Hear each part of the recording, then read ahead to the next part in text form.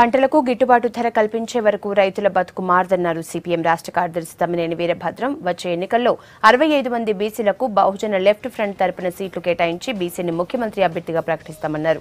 అసెంబ్లీలో ఇప్పటి వరకు అడుగుపెట్టని కులాలు చాలానే ఉన్నాయన్న ఆయన BLF అధికారంలోకి వస్తేనే సమన్యాయం జరుగుతుందన్నారు. ఆదిలాబాద్ పట్టణంలో జరిగిన బహుజన లెఫ్ట్ ఫ్రంట్ సమావేశంలో పాల్గొన్నారు.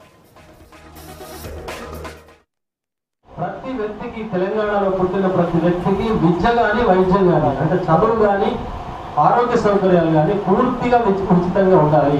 ఎంత పెద్ద జబ్బు వచ్చినా సరే ఫ్రీగా గవర్నమెంట్ బాధ్యత తీసుకుని వైద్యం చేయించాలి. అట్లాంటి అవకాశం ఉంది.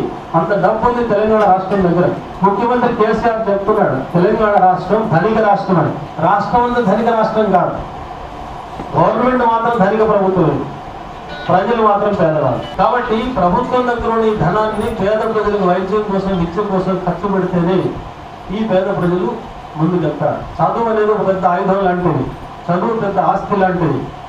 చదువుకున్న యువకుడు కానీ యువతి కానీ స్వేచ్ఛగా ఆ గ్రామం కానీ ఇంకో గ్రామంలో పోయి బతికే అవకాశం ఉంటుంది.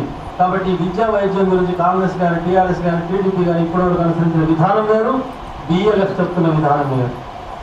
అట్లాగే వ్యవసాయం గురించి కూడా, వ్యవసాయంలో ఇవాళ కేసీఆర్ 4,000 రూపాయల చొప్పున ఎకరానికి ఇస్తున్నాడు.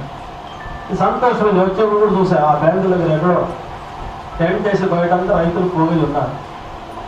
4,000 ఇస్తామంటే పెడతామంటే ఆశ, కొడతామంటే భయం. కాబట్టి రైతులు